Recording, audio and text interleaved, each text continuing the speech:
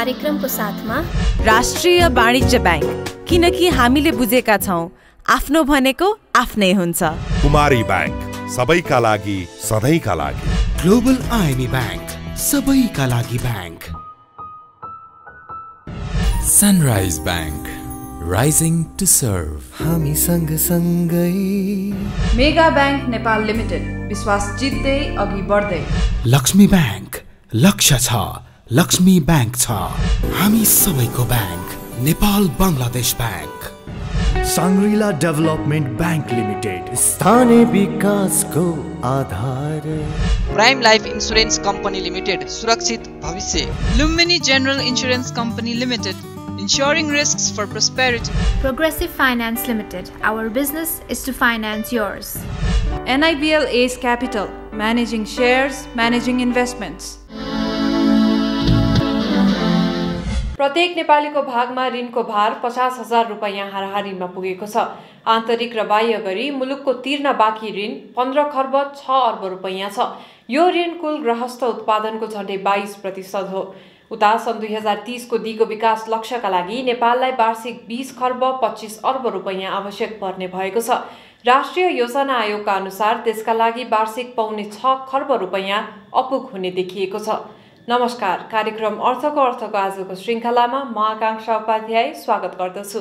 आज हामी कार्यान्वयन गर्न नसकेपछि यो वर्ष पनि बजेटको आकार र लक्ष्यहरू संशोधन, एक महिनामा शेयर बजार परिसूचक नेप्सेमा 240 अङ्कको वृद्धि र उपत्यकामा माटो ब्रान्डका 100 स्टोर सञ्चालनमा ल्याइने लगायत साताका थप आर्थिक गतिविधि लिएर उपस्थित भएका छौँ। आउनुहोस् आजको कार्यक्रम सुरु गरौँ। प्रत्येक वर्ष ठूलो आकारको बजेट ल्याउने र मध्यावधि समीक्षा मार्फत संशोधन गर्ने परिपाटी यो वर्ष पनि दोहोरिएको छ। चालु आर्थिक वर्ष 2077-78 को 6 महिनामा न्यून खर्च भएको र आगामी दिनमा पनि खर्च कम हुने देखेपछि सरकारले 14 खर्ब 74 अर्ब 64 करोडको बजेटको आकार अर्धवार्षिक समीक्षा मार्फत 1 खर्ब 30 अर्ब रुपियाँले घटाएको छ। कोरोनाको महामारीले अर्थव्यवस्थामा प्रभाव परेको भन्दै अर्थ मन्त्रालयले यो पटकको बजेट घटाएको हो। तर अर्थशास्त्रीले भने कोरोना र निर्वाचन घोषणाले सरकारको खर्च अझ बढ्ने हुँदा आकार घटाउनु आश्चर्यको विषय भएको बताएका छन्। त्यो बेला बजेटको आकार बढ्छ हैन। भारत बङ्गलादेश हामीले छरछिमेक जहाँ हेर्यौँ भने चीन, जहाँ पनि अब कोभिडको खर्च बढ्यो, चुनावको खर्च बढ्यो भने बजेट चाहिँ आकार बढ्छ। तर हाम्रो यहाँ चाहिँ के भइदियो भने अब यो अहिले चाहिँ 1 खर्ब भन्दा बढीले चाहिँ बजेट घट्यो। राजस्वको संशोधित अनुमान कति हो, आन्तरिक ऋणको कति हो संशोधित अनुमान भनेको छैन। एकमुष्ट के भनेको छ भने यो आन्तरिक ऋण र राजस्व गरेर चाहिँ 14 खर्ब 46 अर्बको बजेट हो। युवराज खतिवडाले जेठ 15 गते प्रस्तुत गरेको। अहिले 1 खर्ब 1 अर्ब घटाएर 13 खर्ब 45 अर्बमा झार्यो भन्छ। अनि के भन्छ भने यो चाहिँ राजस्व र आन्तरिक ऋण गरेर यति हो भन्छ। त्यो किन नभन्ने क्या, त्यसलाई किन लुकाएको? यो नदिँदाखेरि मैले चाहिँ के देखेँ भने राजस्व चाहिँ सरकारले सुरुमा 10 खर्ब 12 अर्ब उठ्छ भन्ने अनुमान गरेको थियो। करिब करिब 1 खर्बले राजस्व घट्ने भयो। त्यो भनेको 9.8%, झन्नै 10%। संशोधित अनुमान अनुसार चालु आर्थिक वर्षमा चालुतर्फ 9 खर्ब 14 अर्ब 78 करोड र पुँजीगततर्फ 2 खर्ब 83 अर्ब 4 करोड रुपियाँ खर्च हुनेछ। राजस्व, आन्तरिक ऋण र वैदेशिक सहायताको अङ्क पनि घटाइएको छ। चर्चाका लागि महत्त्वकांक्षी बजेट ल्याउने र कार्यान्वयन गर्न नसकेपछि मध्यावधिक समीक्षा मार्फत आकार घटाउने कार्य नौलो होइन। अघिल्ला 2 आर्थिक वर्ष 2075-76 र 76-77 समेत सरकारले यसैगरी बजेटको आकार घटाएको थियो। यसले बजेट निर्माणकै क्रममा समस्या रहेको प्रष्ट हुन्छ। हाम्रो अनुमान जति बेला बजेट बनाउँदा अनुमान गरिन्छ त्यो यथार्थ फरक छैन। जस्तै यिनै पनि अब हामीले यो विदेशबाट चाहिँ अनुदान र ऋण गरेर 3 खर्ब 60 अर्ब ल्याउने भन्ने अनुमान गरिएको थियो। अब अहिले त्यसलाई 90 अर्बले घटायो हैन। अब अनुदान चाहिँ 26 अर्बले घटायो, ऋण 64 अर्बले घटायो। खाली बजेट सन्तुलन राख्नको लागि सम्झौता नभएको अनि यो विस्तृत परियोजना प्रतिवेदन नभएको सम्भाव्यता अध्ययन नभएका राजनैतिक योजनाहरू फटाफट हालिदियो सरकारले। अब पछि हेर्छ त्यो त विदेशीले त त्यो डिपिआर केही नभइकन त पैसा दिँदैन हैन। त्यसैले अनुमानहरू एकदम हचुवाको भरमा भयो है। सायद राजस्वको पनि त्यस्तै अवस्था भयो। त्यसैले गर्दा सरकारले यसो हेरेर यतिसम्म होला भन्ने हिसाबले भन्नु र हरेक वर्ष ढाँटेको जस्तो भयो क्या। लास्ट इयर ल हामीले गल्ती भयो, यो अनुमानमा हामी चुकेछौँ, अब हामीले यसलाई सुधार गऱ्यौँ है भन्ने चाहिँ होइन। अब केले कुन राजस्व घट्दाखेरि अब सरकारले यो भनौँ न राजस्व चाहिँ 1 खर्बले घट्ने भन्यो। यो आयकर घट्ने हो कि, भन्सार घट्ने हो कि, मूल्य अभिवृद्धि कर घट्ने हो कि होइन, त्यो भन्दैन। उसो त विगतमा घटाएको अङ्क बराबरको बजेट समेत कार्यान्वयन गर्न नसकेको अर्थ मन्त्रालयको तथ्याङ्कले देखाएको छ। यो पटक पनि विकास बजेटमा त्यही परम्परा दोहोरिने स्पष्ट सङ्केत देखिएको छ। पूर्वाधार विकास र बजेट खर्चका हिसाबले समेत महत्त्वपूर्ण रहेका राष्ट्रिय गौरवका आयोजनाहरूको भौतिक मात्र होइन, वित्तीय प्रगति पनि निराशाजनक छ। गौरवका आयोजनाका लागि 92 अर्ब 6 करोड रुपियाँ विनियोजन भएकोमा 6 महिनामा 15.19% मात्र खर्च भएको छ। चालु खर्चमा चाहिँ अब भनौँ न 34 अर्बले घटाए जम्मा होइन। 9 खर्ब 49 अर्ब थियो सुरुमा, अहिले 9 खर्ब 15 अर्ब भनेर 34 करोड घटायो। तर विकास खर्च एक त त्यसै पनि थोरै छ, 3 खर्ब 53 अर्ब थियो, 70 अरबले चाहिँ घटायो। यो चाहिँ 58%ले घट्यो। भन्दा यो चुनावहरू सबै गर्दा यसको शिकार को भयो त? यसको सबभन्दा धेरै मार कहाँ पर्यो त भन्दाखेरि पुँजीगत खर्चमा चाहिँ पर्यो। 5-7 वर्षमा सबभन्दा कम यो जति अनुमान गरेको थियो त्यसको तुलनामा जुन पुँजीगत खर्च भयो त्यो चाहिँ अहिलेको पोहोरको परारको त्योभन्दा अगाडिको वर्षहरूभन्दा पनि सबैभन्दा कम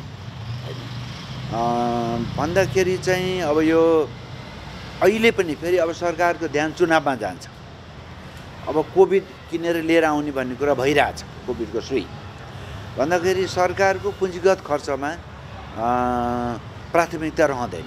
अर्थ मन्त्रालयले स्रोत र खर्चको अनुमानित लक्ष्य संशोधन गरे पनि आर्थिक वृद्धिको लक्ष्य भने संशोधन गरेको छैन।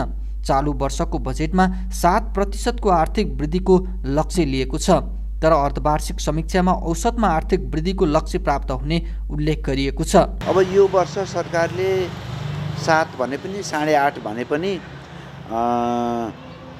भनौँ न यो पोहोर बेसरी घटेको हुनाले यो वर्ष बढ्छ, किनभने बेसै सानो भयो नि होइन। पोहोर साल हामी कति 36-37 खर्बको जिडिपीमा आयौँ, त्यसैले त्यो सानो आधारबाट बढ्छ। तर बढ्दाखेरि मलाई के लाग्छ भने धेरै बढ्यो भने यो अधिकतम बढ्यो भने 4%, मात्र मैले देखेको 3देखि 4% चाहिँ बढ्छ।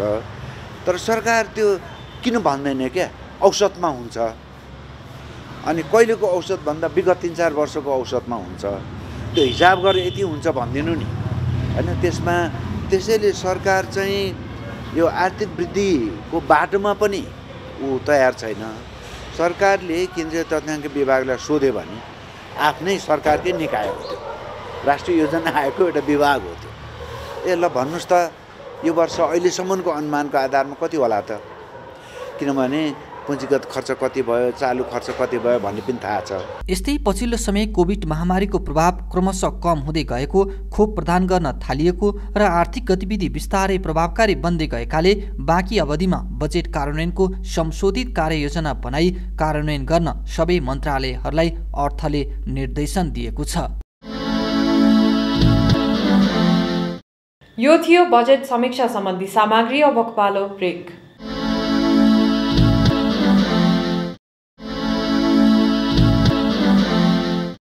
नेपाल राष्ट्र ब्याङ्क मौद्रिक नीतिको अर्धवार्षिक समीक्षाको अन्तिम तयारीमा जुटेको छ। सरकारवालाहरूसँग सुझाव सङ्कलन गरिरहेको राष्ट्र ब्याङ्कले यसै साता अर्धवार्षिक समीक्षा सार्वजनिक गर्ने भएको छ। उता उद्योग मन्त्रालयका अनुसार कोभिडका कारण 10.81% उद्योग व्यवसाय पूर्ण रूपमा बन्द भएका छन् भने 50% को उत्पादन क्षमतामा ह्रास आएको छ। त्यस्तै 73%ले औद्योगिक कारोबार घटेको छ। थप आर्थिक सामग्री सहितको अबको प्रस्तुति बिजनेस राउन्डअप। राजस्व परामर्श बोर्डले आगामी आर्थिक वर्षका लागि वैशाखसम्म राजस्व सङ्कलनको सुझाव सहितको प्रतिवेदन सरकारलाई बुझाउने जनाएको छ। प्रतिवेदन आगामी आर्थिक वर्षमा राजस्व सङ्कलनमा के कस्ता सुधार गर्न सकिन्छ भन्ने विषयमा केन्द्रित हुने जनाइएको छ।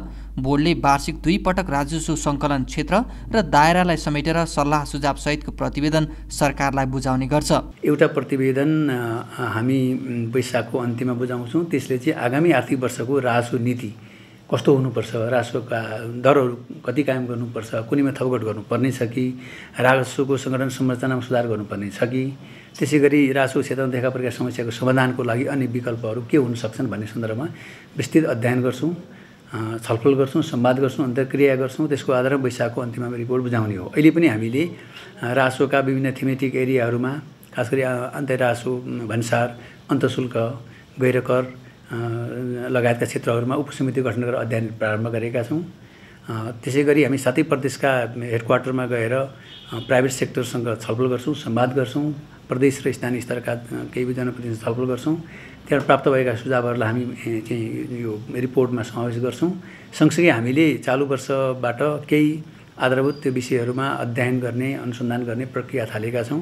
राजस्वको दायरा चाहिँ कसरी बढाउन सकिन्छ त्यतातिर हाम्रो अध्ययन, हाम्रो चिन्तन र हाम्रो भावी कार्यदिशा परिलक्षित हुनुपर्छ भन्ने लाग्छ मलाई। अब त्यसरी हेर्दा अब भन्सारमा जस्तो भनौँ न, अब एकदम स्मग्लिङ हुने, चोरी पैठारी हुने, चोरी पैठारी नियन्त्रण गर्नलाई के गर्न सकिन्छ। बोर्डले अहिले 7वटा उपसमिति गठन गरी प्रतिवेदनका लागि सुझाव सङ्कलन गरिरहेको छ।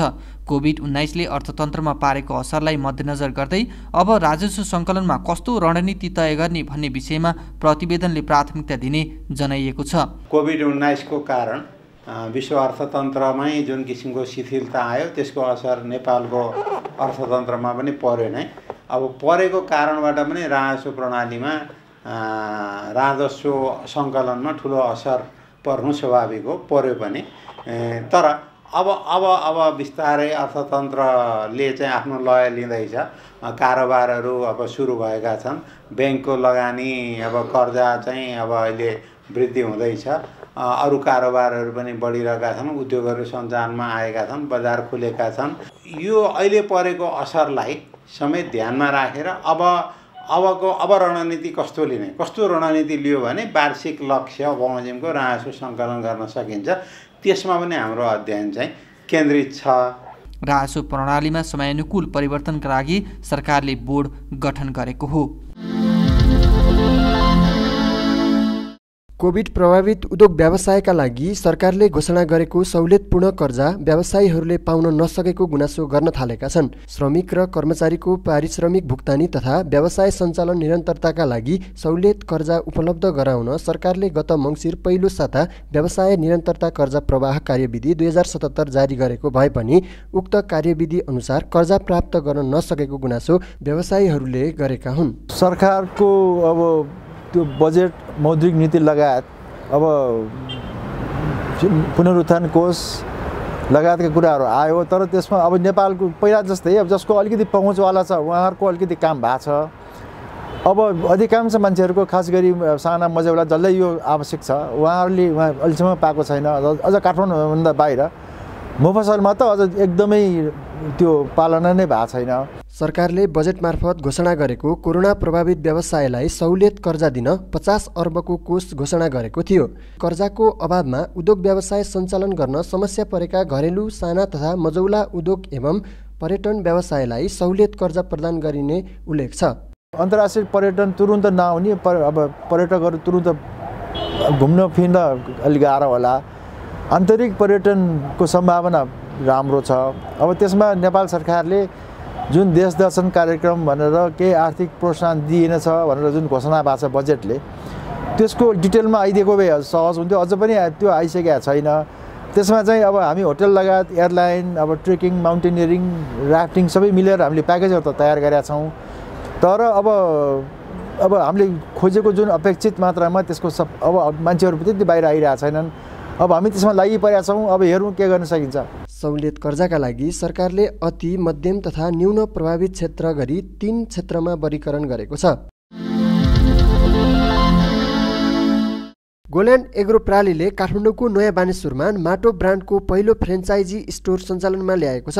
माटो फ्रेस नामक स्टोरको गत साता गोल्यान्ड समूहका अध्यक्ष पवन गोल्यान्डले उद्घाटन गर्नुभयो। मैले झापामा 25वटा गाउँमा आफ्नै इनिसिएटिभमा आफ्नै रिसोर्सेसमा चाहिँ ट्रेनिङ प्रोग्रामहरू चलाएँ र त्यहाँ चाहिँ राम्रो अर्ग्यानिक उत्पादनहरू पनि हुन थाल्यो। जहाँ जहाँ हामीले खोलेका छौँ त्यहाँ राम्रो रिस्पोन्स आइरहेको छ। यो चाहिँ फरक अलिकति कसरी छ भने यो स्टोर चाहिँ अलि फरक के छ भने यसलाई चाहिँ हामीले युवाहरूलाई चाहिँ प्रोत्साहन गर्नको लागि 19 वर्षको यो आशिष यादव भन्ने भाइलाई हामीले फ्रेन्चाइजिस दिएको। भर्खरै पढिराखेको केटा हो। यसले चाहिँ म काम गर्छु भन्ने हिसाबमा मेरो कन्ट्याक्टमा आएपछि ल त त्यसो भए गर न त यो गर। हामीले सहुलियतपूर्ण कर्जा दिलाइदिएको ब्याङ्कबाट र त्यही हिसाबमा चाहिँ प्रोत्साहन गरेको। अब यस्तो चाहिँ अरू पनि महिलाहरू युवाहरू या जसले आफ्नो जागिर गुमाएका छन् रिटर्न माइग्रेन्टहरूले पनि गर्न चाहन्छन् भने अहिलेको लागि काठमाडौँमा विभिन्न ठाउँहरूमा हामी चाहिँ यो फ्रेन्चाइजिस दिन सक्छौँ। नेपाली कृषकहरूले उत्पादन गरेको अर्ग्यानिक तरकारी, फलफुल, दलहन, चिया, कफी, अन्डा लगायतका सामान स्टोरमा किन्न पाइन्छ। गोल्यान्ड एग्रोले देशभरका कृषकसँग अर्ग्यानिक उत्पादन उचित मूल्यमा खरिद गरेर माटो ब्रान्डमा बिक्री गर्छ। विषादी रहित यो चाहिँ हामीले बेच्दाखेरि कुनै बढी मोल लिएको छैन। यो बेच्दाखेरि जुन बजारमा तपाईँले तरकारी किन्नुहुन्छ या फलफुल किन्नुहुन्छ भने त्यही रेटमा त्यही भाउमा चाहिँ यहाँ पनि पाउनुहुन्छ। त त्यो भनेको हामीले के कोसिस गर्दैछौँ भने किसानलाई मोल राम्रो दिने, तर यहाँ बेच्दाखेरि हामी चाहिँ त्यही मोलमा बेच्ने। यो प्रोसेसमा अहिले सुरुमा चाहिँ 2-3 वर्ष नोक्सान उठाउने र पछि गएर चाहिँ जब यो एक किसिमको एक्सपोर्ट हुन थाल्छ र अर्ग्यानिक जब यो सर्टिफिकेसनहरू हुन्छ र हामी एक्सपोर्ट गर्छौँ भने त्यो बेलामा बल्ल यो चाहिँ सस्टेनेबल बेसिसमा जान्छ। यसअघि गोल्यान्ड एग्रोले माटो ब्रान्डको सानेपा, नारायणथान, कुपनडोल, गोलफुटारमा स्टोर सञ्चालनमा ल्याएको छ। छिट्टै जम्सीखेल, नक्साल, लाजिमपाट र चण्डोलमा पनि माटोको स्टोर खोल्न लागेको जनाएको छ। हामीसँग शेयर बजार सम्बन्धी सामग्री बाँकी नै छ, हामीसँगै रहनुहोला।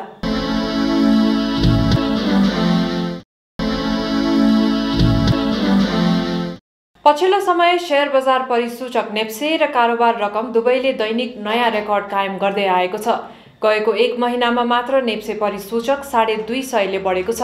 बजार पुँजीकरण पनि 34 खर्ब भन्दा बढी छ। एक सामग्री गएको पुसको अन्तिम कारोबार दिन 2200 बिन्दुमा रहेको नेप्से माघ अन्तिममा 2500 बिन्दुमाथि चढेको छ। कारोबार पनि दैनिक औसत 7 अर्ब रुपैयाँ भन्दा बढीले हुने गरेको छ। पछिल्ला दिनहरूमा दैनिक जसो परिसूचक र कारोबार रकमले नयाँ रेकर्ड बनाउँदै आएको छ। नेपाल स्टक एक्सचेन्ज नेप्सेका अनुसार अनलाइन कारोबारमा लगानीकर्ताहरू आकर्षित भएसँगै परिसूचक र कारोबार रकम दुवैमा वृद्धि आएको हो। हरेक 4 वर्ष, 5 वर्ष, 3.5 वर्षको अवधिमा बजार चाहिँ घट्ने र बढ्ने क्रम जारी रहन्छ, त्यसको चक्र हो। र यसको अनि अर्को असर पनि भनेको के हो भने अन्तर्राष्ट्रिय स्तरमा पनि तपाईँले नेपालको पुँजी बजार मात्रै होइन विदेशको पुँजी बजार पनि देख्नुभयो भने यो कोभिडको कारणले गर्दाखेरि यो पुँजी बजारलाई फाइदा भएको देखिन्छ, बजार माथि उठेको देखिन्छ।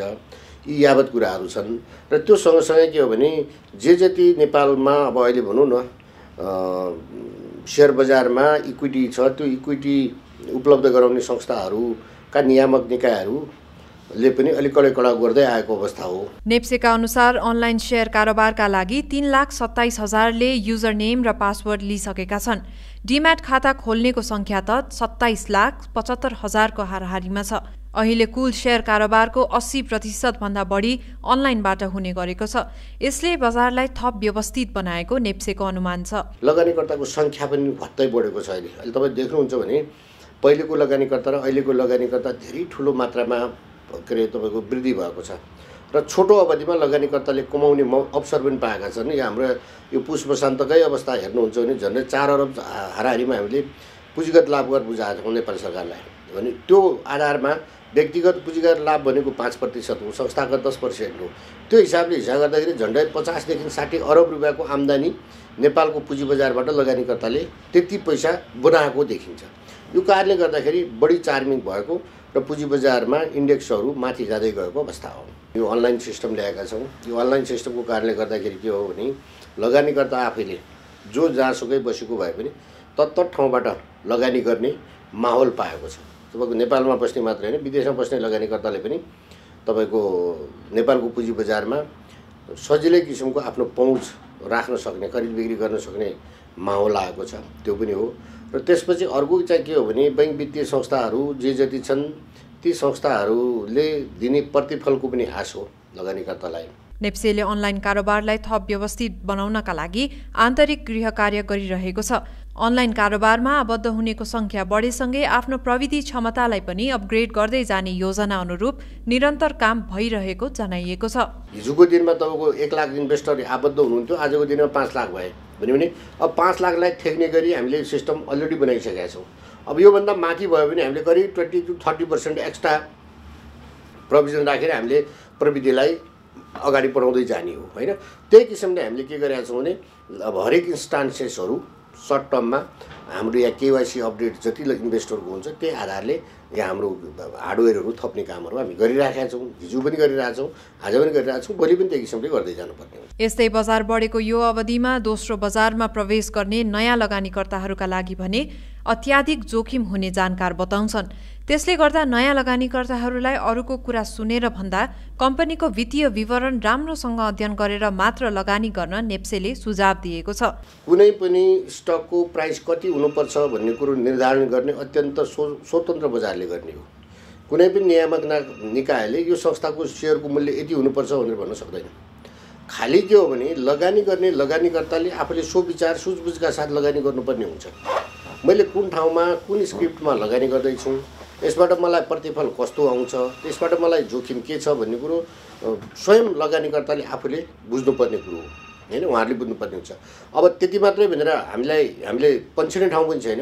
हामीले के गरेका हुन्छौँ भने ती संस्थाहरूको वित्तीय विवरण के छ कस्तो छ त्यो बारेमा लगानीकर्तालाई सूचित गराउने माध्यम हाम्रो वेबसाइटमा हामीले डेटा राखेका हुन्छौँ। जुन जुन संस्थाहरूले आफ्नो वित्तीय विवरणहरू प्रकाशन गर्नुभएको छ भने त्यस्ता संस्थाहरूको कारोबारीसम्म पनि हामीले रोकेका छौँ, त्यहाँसम्म पनि हामीले गरेका छौँ। किन गरेका हौँ भने लगानीकर्ताले भनौँ न अन्धकारमै रहेर त्यसको अब आर्थिक अवस्था वित्तीय विवरण नहेरिकन लगानी गर्ने र भोलि त्यसको असर चाहिँ नेगेटिभ नकारात्मक असर बजारमा पर्छ भनेर हामीले त्यो गरेका हौँ।